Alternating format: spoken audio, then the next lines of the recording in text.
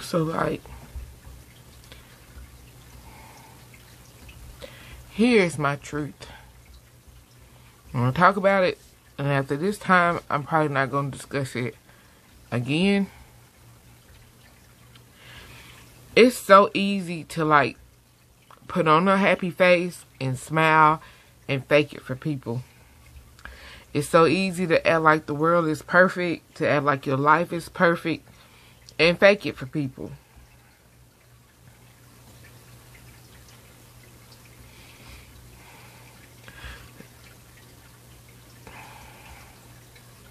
A lot of times while I'm not here, I battle with my own demons. Like,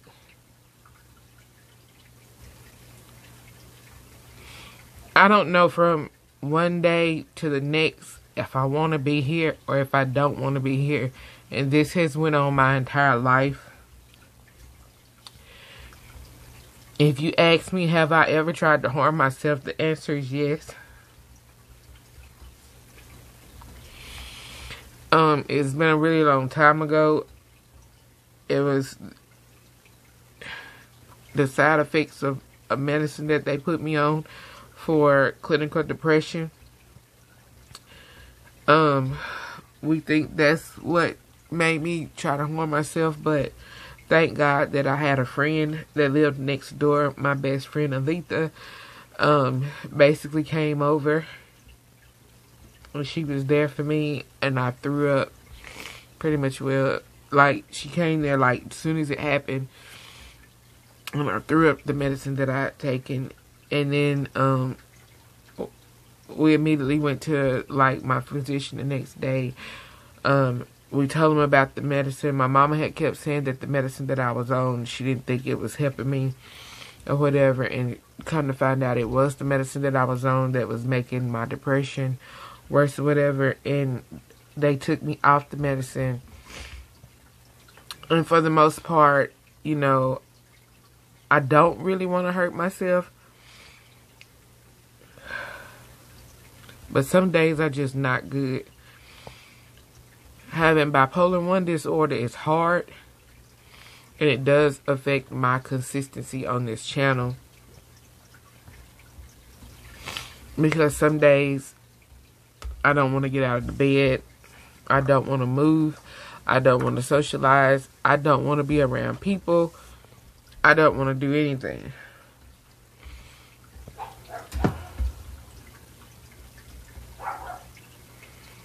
I did something that I've never done before, and it's always been advised that you do. And yesterday I told my husband and kids that I needed help. This is something that you don't talk to people about, because people don't know how to react to this kind of thing. They think that when you try to talk to people about this kind of thing, they tend to think that you're crazy, and you are far from it. You're not crazy. You just have issues with your feelings, basically. It's nothing wrong. You're not stupid. You're not crazy. Matter of fact, we are some of the most intelligent people that you will ever meet. That's why a majority of your stars and your entertainers, you find out that they commit suicide, because these are some of the most talented and intelligent people, and they're not crazy. I think our coping mechanisms and how we cope with the things that we go through is through, like, art, like things like music, acting, drawing. It allows us to escape what we really go through.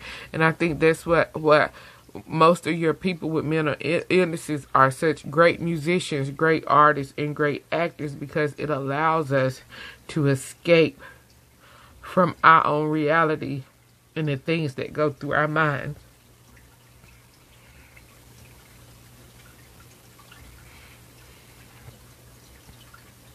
I say all of this to say, to check on your strong friends. I feel like everything was going great. Everything was going good, and I feel like my depression bottomed back out when I started having issues with severe pain. I was fine till my back pain gets so severe, it feels like I can't breathe sometimes.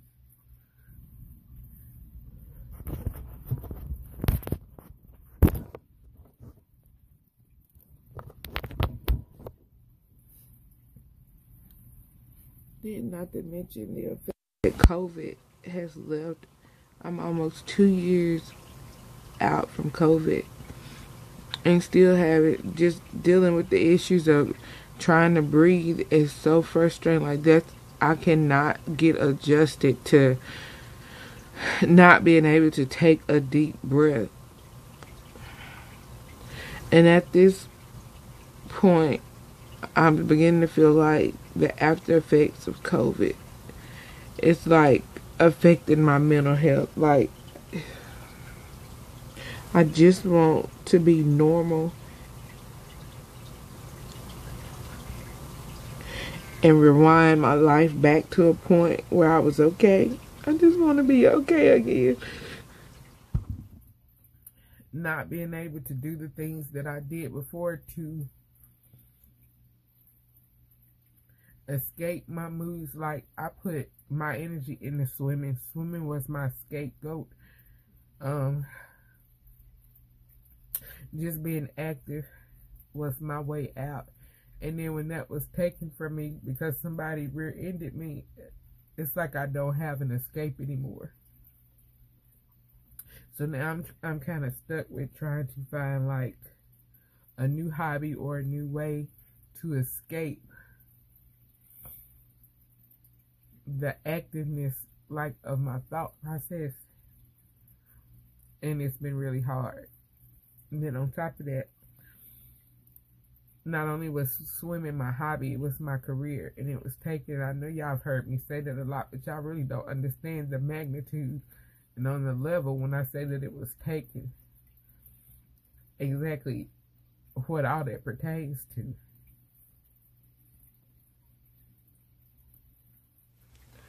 It's like really hard trying to find another career because you have to find something that's just like not stressful.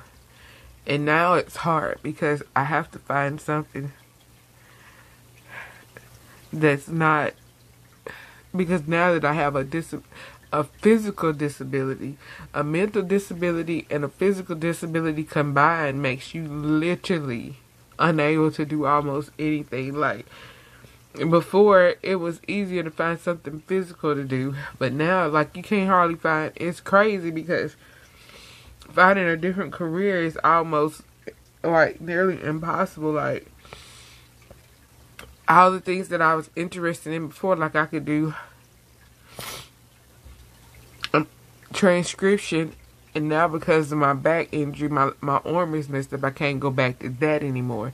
Anything that I could go back to as a career is frustrating.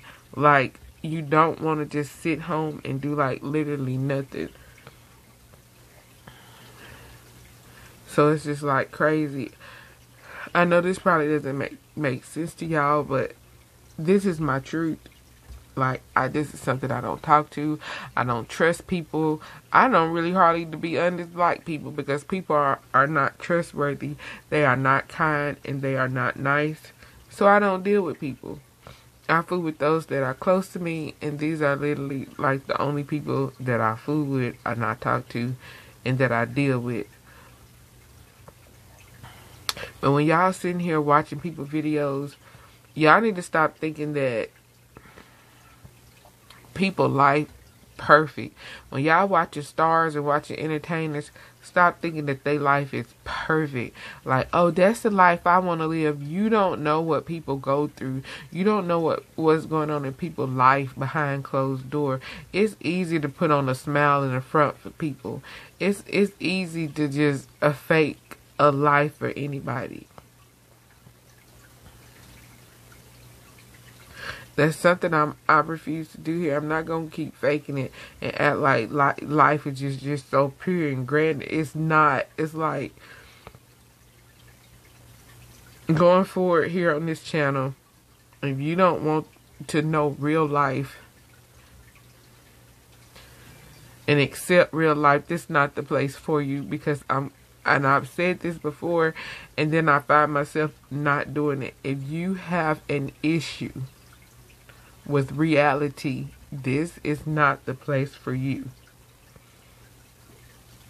People have real emotions in real life. They are angry, they cry, they are happy, and they say the truth. And if you have an issue with it, this is not the place for you, because I find it too much trouble at this point, and this point forward, to put on like this false facet. It's too much. And so I have found it to be an issue with me being consistent on this channel, because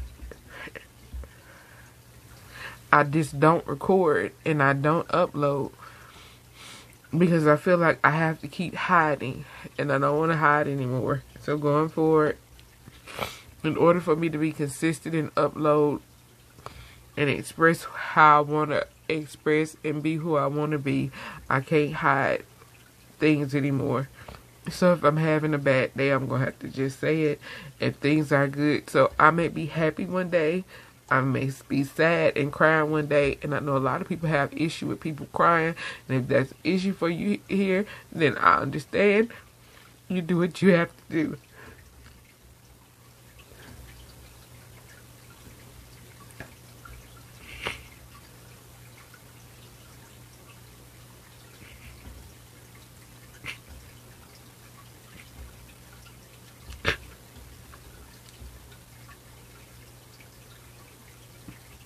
Because today is just a bad day.